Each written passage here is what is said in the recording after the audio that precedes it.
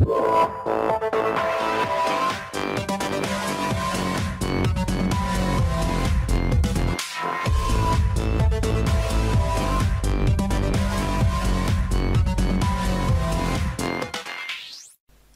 to the Procedural Phyllotaxis tutorial by PeerPlay. One of the most fascinating subjects to me is visualizing equations and algorithms. In this tutorial I will explain how to use the Phyllotaxis algorithm to create some stunning visuals in your Unity project. So first of all, what is Phyllotaxis? Phyllotaxis is the arrangement of leaves on a plant stem. From the ancient Greek phylon means leaf and taxis means arrangement. Phyllotaxis allows you to create spirals. For example, the image you see here of the cactus, which uses a 137.5 degree calculation to arrange its leaves. Now what we are going to do is plot out all the positions from the center point outwards and use that to make different visual representations of the spiral in Unity. To do this, all we need is Vogel's formula, which is a planar model of Phyllotaxis to describe the pattern of seeds in a sunflower head. N is the ordering number of a seed counting outward from the center. Phi is the angle multiplied by n, the ordering number in a polar coordinate system. R is the distance between the center and the square root of the seed number, and C is a constant scaling parameter. Now, you'll notice that the formula is in a polar coordinate system, and displayed on the right is a Cartesian coordinate system. So we need to convert our polar coordinates to Cartesian coordinates based on a x and a y position. I've placed a white dot in the Cartesian coordinate system to explain how we are going to do our conversion. So in the formula we are given an angle and a radius. With these two values we can figure out the x and y positions of the dot using basic trigonometry. In our code we will declare that the x value is equal to the radius multiplied by the cosinus of the angle. And the same goes for the y-axis, but we'll use the sinus of the angle instead. That's all we need to make our system working. Before we start writing out our C# script, I would like to show you some of the possible results of the Phyllotaxis system. In our script we only need 3 public variables, which are the degree, the position number and the scale.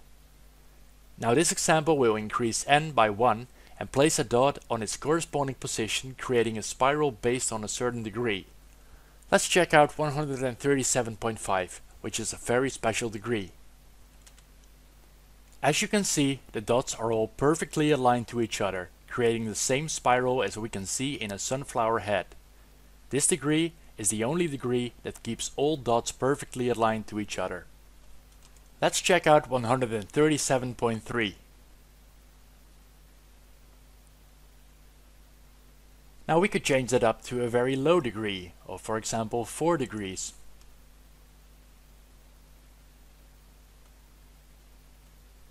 This is an example at 51 degrees.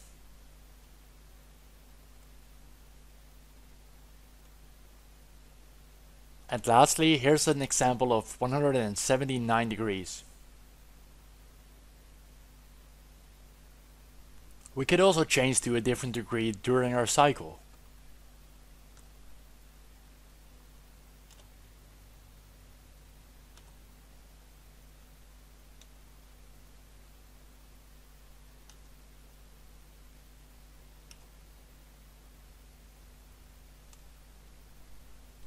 Enough playing around, let's move on to writing out our Phyllotaxis system in Unity. Create a new project. We will visualize the Phyllotaxis system by instantiating a game object. For that we need some prefab, and in this example I will spawn quads of a white dot. You can spawn any object, but if you prefer to follow along you can find a download link in the description that includes a texture of a dot, a material and a prefab of the quad that I will use. Let's create our C# script. Go to Scripts, right click, C# script, and we'll call this Phyllotaxis. We know that we want to instantiate a game object, so let's say public game object, and we'll call this dot. Now the next thing we need is 3 different variables to adjust our Phyllotaxis system, and that is the degree, the scale and the number. And the degree and the scale is going to be a float, so we'll say public float degree and C for scale.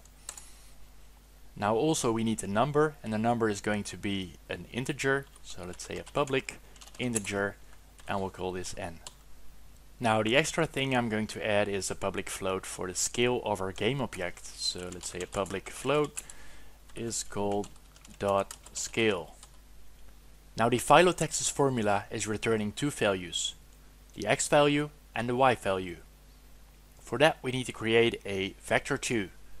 So let's say a private vector2, and in this vector2 we are going to do the entire calculation of our Phyllotaxis. So let's call this calculate Phyllotaxis.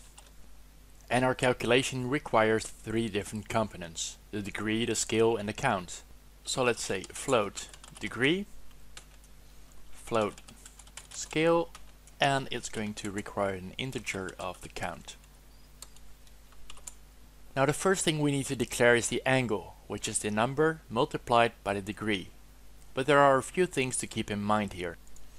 Now we could say here float angle, but if we're making it a float, then we only have a precision of 23 bits. But we want to have more precision, so we can use a double instead, and then later on, when we need to use a float again, we can use the precision of the double and put it into a float again. So let's declare here a double, and this is going to be the count multiplied by degree.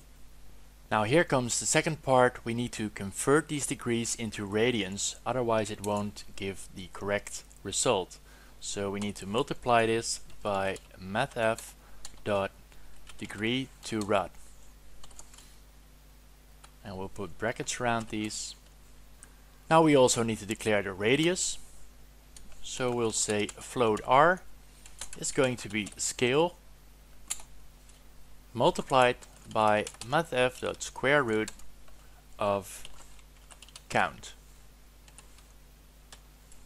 Now we just need to declare our x and our y values, which is the radius multiplied by the cosinus of the angle and the sinus of the angle. So we're going to say float x is going to be the radius multiplied by, and instead of using the mathf function, we're going to use the system.math function, because that system is into a double system. Now we're going to cast it to a float. So let's say float, and we'll type system.math.cosinus, and we want the cosinus of the angle.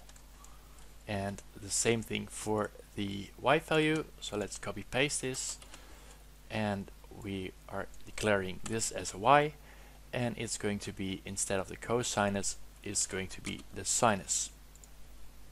Now we need to return this as a vector2. So let's create a vector2. Let's call it vec2, and it's going to be a new vector2, and it's going to contain the x and the y value.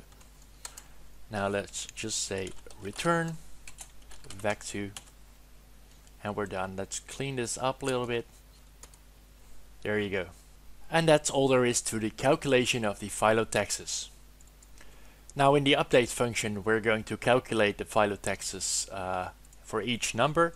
So I'm going to create another private vector2 in which we can assign the position that we get. So let's call this Phyllotaxis position. And now with these things in place, let's go to the update function. Now for this example, let's create that when the player holds down the spacebar key, it will create new positions. So let's make an if statement. If input.getKey keycode.space. We're going to assign this vector2 to be the new position. So let's say calculate Phyllotaxis, and we need here the degree, and we need scale, so that's going to be c, and we also need the number, and that's going to be n. Now let's instantiate our game object. So let's say game object, we'll call this dot instance, is going to be game object instantiate, And what we want to instantiate is the dot prefab. Now we want to set its position, so let's say dot instance dot transform dot position is going to be a new vector3. And what is it going to be? We want to get the Phyllotaxis position dot x. We also want the position dot y, and its c value is going to be 0. Now let's also set the scale dot instance dot transform dot local scale is going to be a new vector3, and we'll use here the dot scale. And the last thing we need to do is we need to increase the number, so let's say n is going to be ++. Now let's save the script and go back to Unity. Now let's create a new game object, and we'll call this Phyllotaxis. We'll add our script to it. We need to select our prefab. Let's drag and drop that there. The degree, I will put this to 137.5.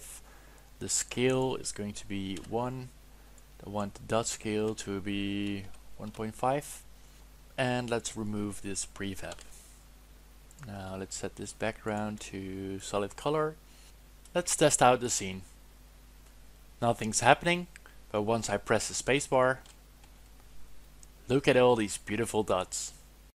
In the next part we will apply the Phyllotaxis system to a trail renderer and start with some animations.